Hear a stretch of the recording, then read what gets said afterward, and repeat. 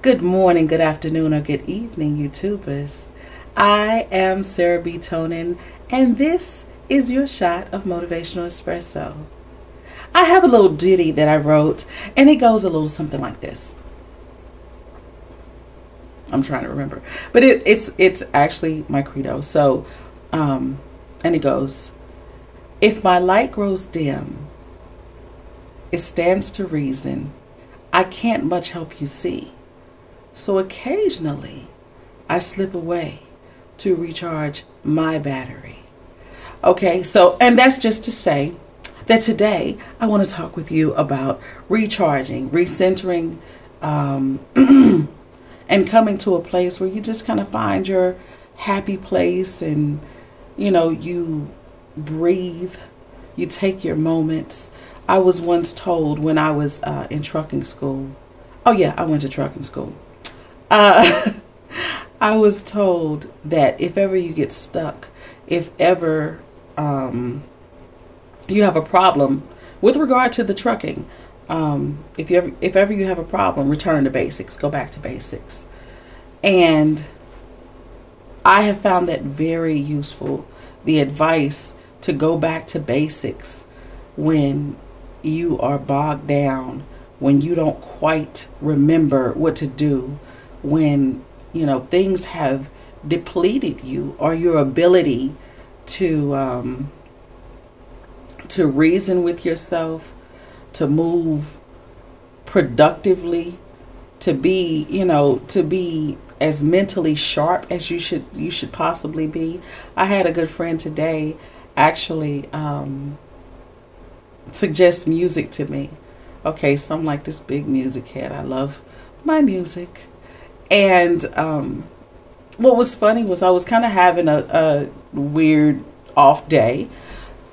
But he said, why don't you listen to some good music? He just kind of hit me on Facebook and was like, why don't you listen to some good music? And I thought about it. I was like, yeah, I got like some really good amp music, that would put me back on my square.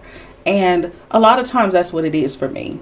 It's something that will spark my creativity, or something that will ground me, something that sends me back to a place. When I was a kid, that's what I did. I listened to music, or I talked to my friends, and I have like this amazing core group of wonderful friends that I absolutely will not name right now because I'll end up in trouble. But I have this amazing core group of friends who knew me before life got complicated. They knew me when I was in junior high school, before things got real, and I appreciate their presence in my life so much so that when things start to take away from me and I don't have that good flow of energy, the good reciprocal flow of energy, it's always something going out, and no matter what it is, I try to make sure it's positive, but there's always something going out, but there's nothing positive coming back to me. I ground myself by reaching out to those people who were there in the beginning, who helped me in my formative years. So when I think about that, it's like, this is important for all of us. And it may not be your friends. It may not be music. It may be, being creative from another vantage point. You might be an artist. It might release something for you to create a beautiful landscape, or anything that can come to mind that puts you in the place of being creative. Or it might be, you being a musician. It could be you taking a long walk. It could be spending time with family. Anything that helps you find your happy place and express yourself in the most wholesome way possible. This is going to replenish you. It is going to add back to you. It is going to keep you motivated and moving, And my challenge is to you all just to take that opportunity, if you have a few moments and you realize I'm just not feeling quite right, and I need to do something just to change it, just to tweak it a little bit, just to make me feel a little bit better. It's probably most likely that you've been giving of yourself so much and just not being mindful of the fact that you need something to put back into you.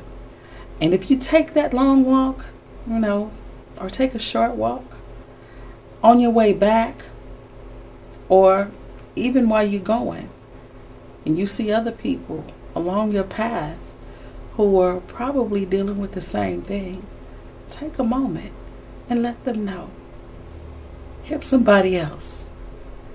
Until next time, I am Sarah B. Tonin, and this has been your Motivational Espresso. See you soon.